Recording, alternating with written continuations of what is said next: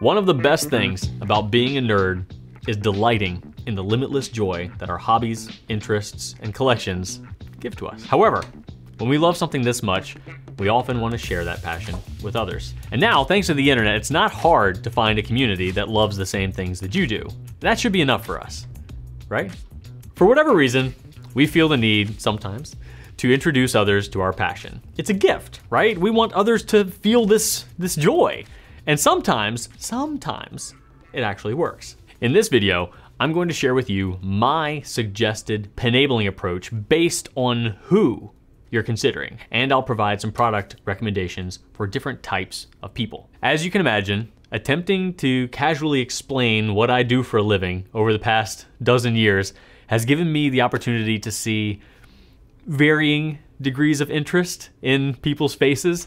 I can tell when I should continue explaining and when I should show mercy and stop. Ultimately, that's the basis of my Penabling approach. I think everyone could benefit from a fountain pen, but I do not for 1 second think that everyone will get excited about them. So let's start there. Let's gauge interest and establish who we're dealing with.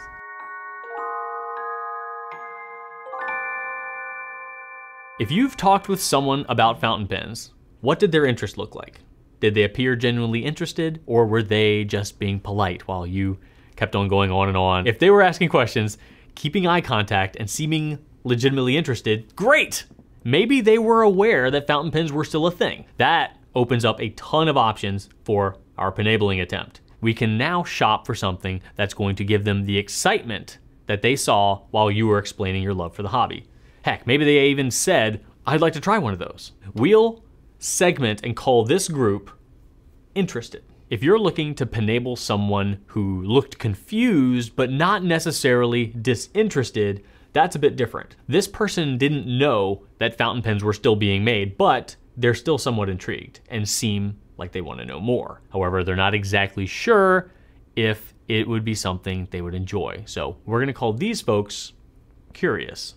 Finally, we've got the person who scoffs in disbelief when you mention that fountain pens are still a thriving industry with a very active and passionate community. They immediately think that you're talking about a quill and keep an eyebrow up during the short, possibly uncomfortable exchange you had with them. Still, you're not one to give up. In the face of certain defeat, you still want to prove to this person that fountain pens deserve respect. We're gonna solve for this and these group of naysayers. And we'll refer to this group as skeptical. Now that we know who we're considering, we've got those three groups, the next step in the process is to do a little reflection on what you know about your target recipient. If you feel like you're working with a genuinely interested person, that first group, it's likely that they have some hobbies or interests that might be a part of that fountain pen nerd Venn diagram. Most of us have several strong interests that fight for our attention and our money with fountain pens. Obvious ones would be journaling or writing, but also sewing, knitting, crafting, painting, all of those are green lights as well. Additionally, keep your eye out for collections, watches, folding knives, shoes, handbags, antiques.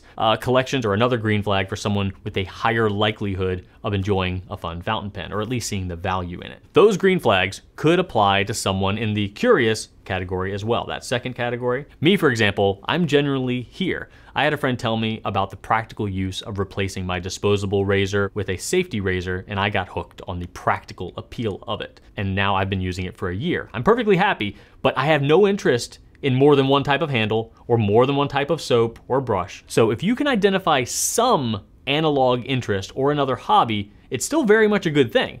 We just might think of something a little bit more utilitarian for the curious folks. Now for the skeptics, that third group. Evaluating them in this way could vary wildly.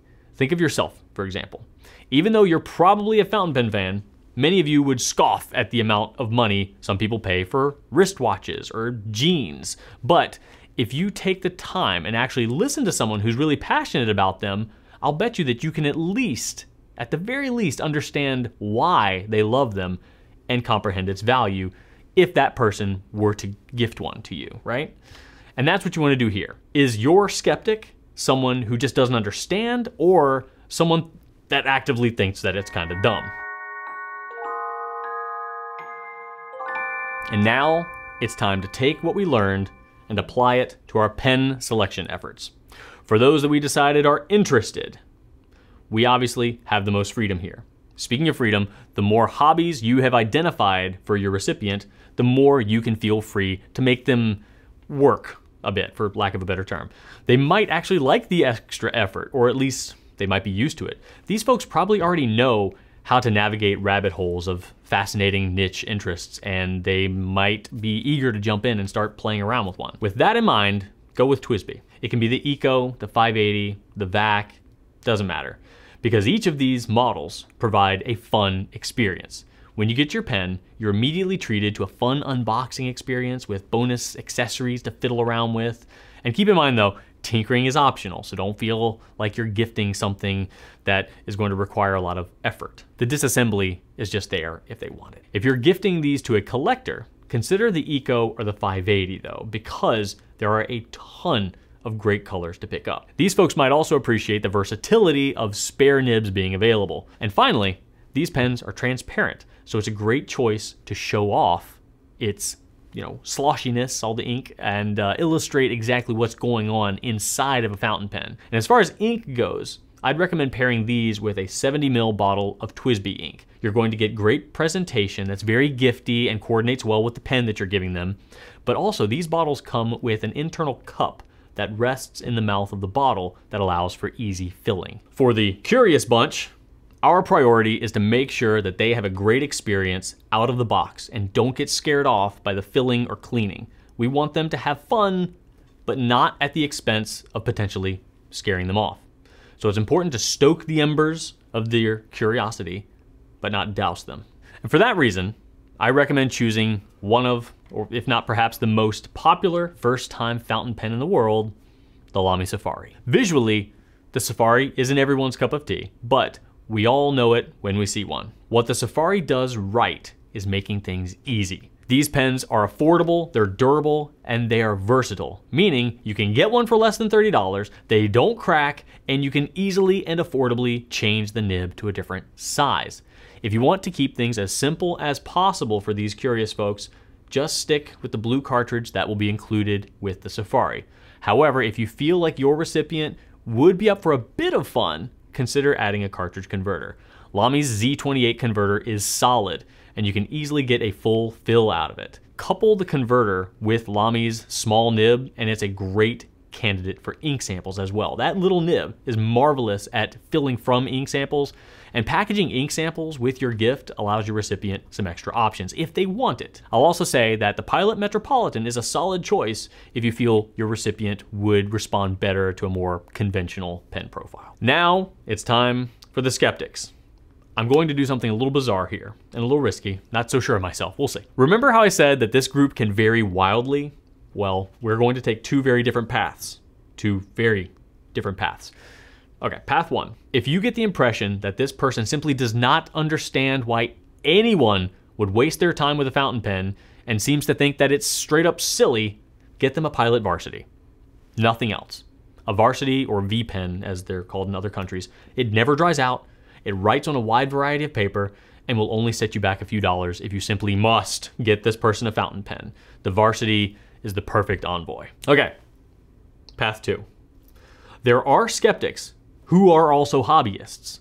Now, this type of person might not see the appeal, but you have identified other equally complex hobbies and interests. It's a gamble, but if you're confident and have the money, shoot straight for a Pilot Custom 743. Yes, it is expensive for a gift, but I feel that this pen fits the bill to be considered the choice if you were to only have one pen. It's going to work, and it's going to last.